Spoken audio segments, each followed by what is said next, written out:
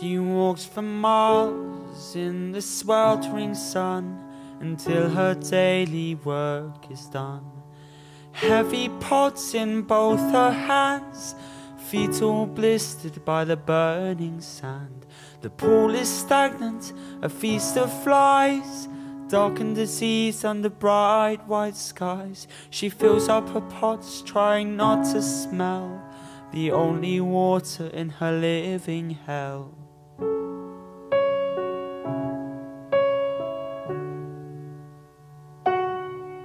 At night she dreams of dipping her toes in ice-cold streams where the water flows so crystal clear like she's never seen. All so near but yet just a dream. And no one starves and no one dies beside the stream that never dries. And under the pounding pitiless sun, the stream of life flows on and on.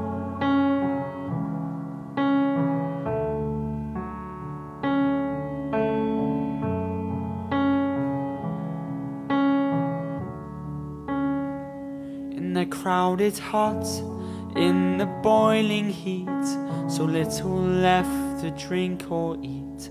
A baby brother starts to cry, his tongue so swollen, his mouth so dry. She gives him a soft and gentle kiss and rubs some water on his lips. And a shattered mother tries to cope with a life that long since lost its hope.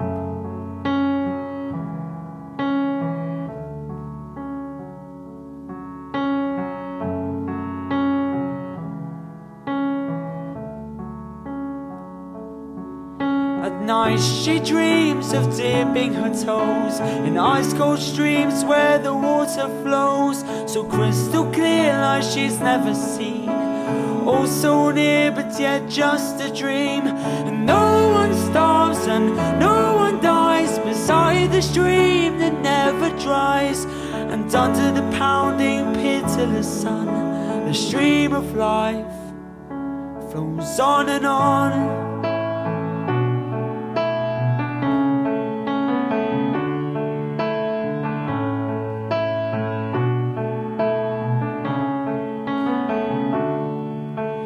Then one day they come from a faraway land, speaking words she can't understand. They dig a hole so deep and wide and place a giant pump inside. And as the villagers gather round, suddenly from beneath the ground comes a trickle and then a stream of running water, clear and clean.